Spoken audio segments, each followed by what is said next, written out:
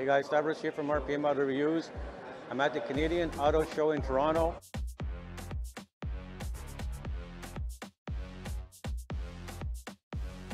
Check out this new Lexus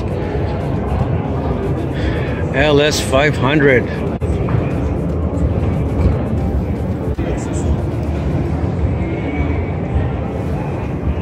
That's gorgeous. This is great here if you want to grate some cheese or something like that. It's a nice little design for that.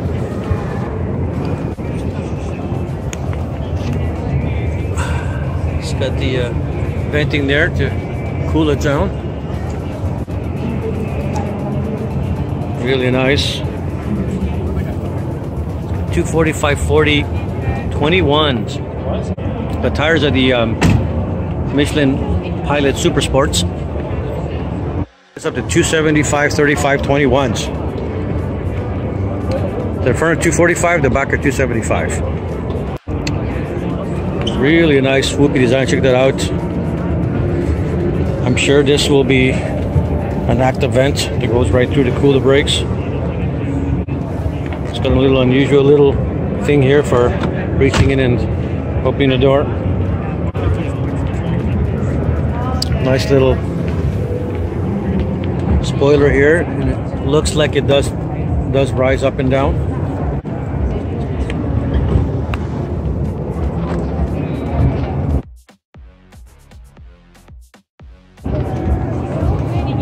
Wow.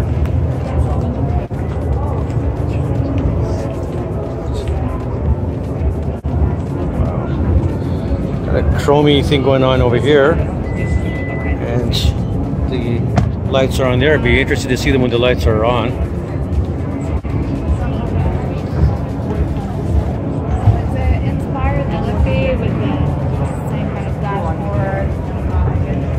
Has this kind of carbon fiber pattern looking thing with really shiny on the top. No sunroof. Have a look inside. Case frameless on the top. So for you cowboy lovers out there who just love saddle brown, they saddle brown the out of this one. The soft touch sheer, weighty material here. It's hard but with a soft rubbery feel here. Leathery soft stuff here, harder down there. It's got a two-tone brown, tanny saddle brown kind of thing going on there. Is that saddle brown or is it too light for that? I don't know, but it's definitely looks like it came off of a horse. Lumbar support seems to be two-way. The seating, usual seating. Let's have a seat inside. Okay, so the steering wheel, I think the battery's turned off. The steering wheel is too high and I can't lower it. It's power steering wheel. The seat is very bucket seat. It hugs me very nice. Similar as you can see this one, how narrow it is there is very buckets. Very soft, the suede material is very soft. The thigh support is a little bit narrow as well and hugs me very well, so it would not be good for big people, that's for sure. We have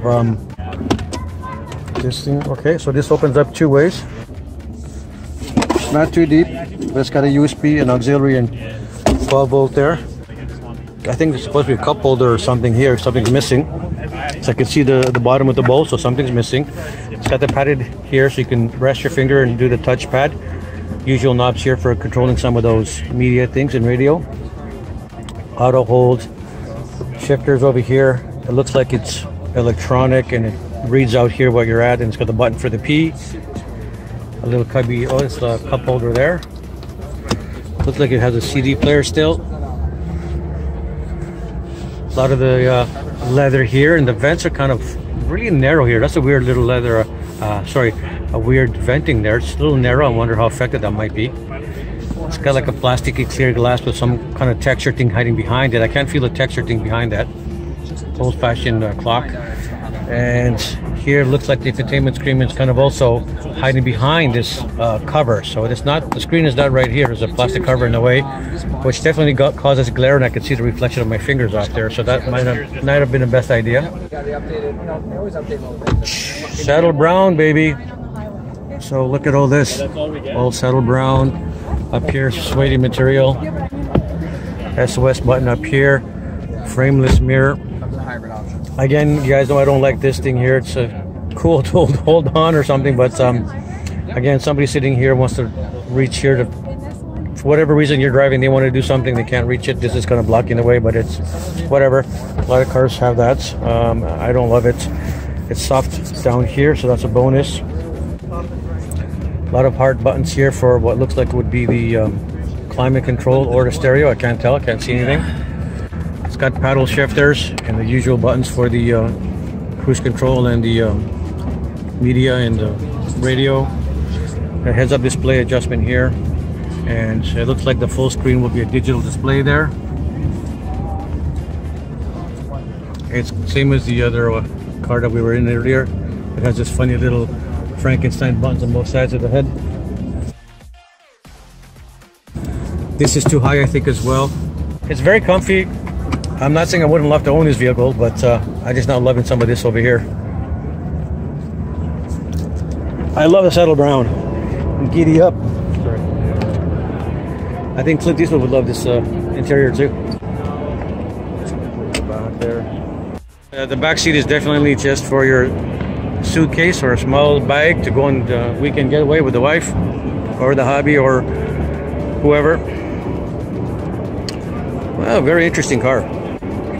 I love the interior in general. I mean, there's a few points I mentioned that I'm not loving about it, but it is cool. It's suede brown kind of thing with the red interior. Is that the right mix? I don't mind it. I'm old school guy who loves my spaghetti western, so I don't mind that. Now notice this, the side profile, how wide the car gets at the back. This is definitely gets more wider at the back than the front. You can see that from here, but the car swoops out.